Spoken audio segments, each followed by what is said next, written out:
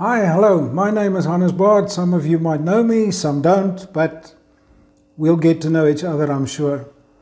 I've been standing in front of classes, lecturer, facilitator, call it what you like, for many, many years. And I've had some difficult questions from the floor, but this is a first. Looking at myself or looking at a camera lens and trying to figure out what to say is definitely not the same. So please excuse me if I don't come across as a very polished presenter because I haven't been on TV before. But the reason for this particular video is mainly to gauge whether there would be an interest for me to share my knowledge online.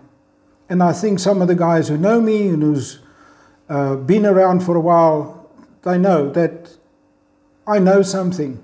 I think I know something. There could be guys that knows a lot more than I do, but I think my approach at one stage, especially on SANS 10142, was quite a unique approach. And I'm quite glad to say that I have not had any threatening letters from anybody who's been to my classes before. So yes, if there is any interest and if you feel there could be merit in me doing all and sharing all my knowledge online, please drop us a line. I would very much appreciate that, and I will put the email link at the back. And please excuse me if I look away from the camera every now and so often, is that number one, I've got reading glasses, so what I see in front of me is totally out of focus, whether I put the glasses on or not. I can only see what's on the screens, so I will have to look away sometimes to actually see what I'm doing. En vir die Afrikaanse ouens ook, moenie worry nie. I can try and keep the technical terms in Afrikaans as well as in English. But what I have in mind is to, for instance, go to SANS 10142 and the Occupational Health and Safety Act and pull it to pieces a little bit. Let us go and have a look at the OSH Act for the moment, and you will see that it's quite a hefty document. It's got some 49 or 50 different sections in it, and 27 pages of legal jargon that we can work through, and so on and so forth.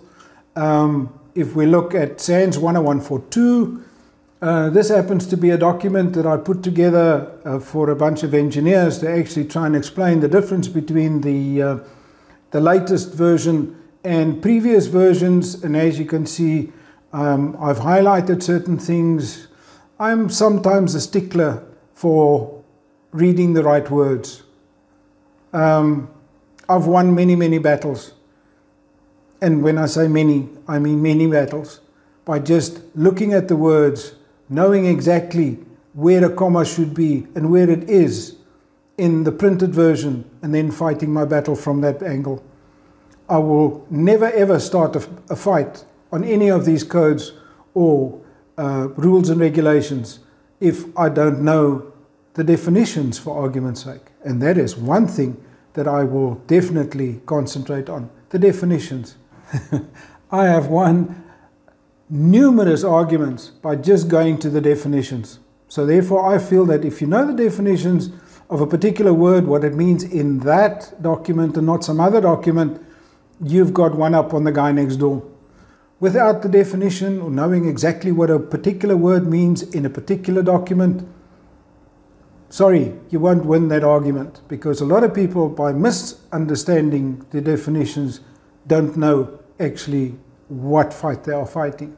So if you think there is merit in me doing this kind of thing online, and we will develop as we go along, please drop us a line.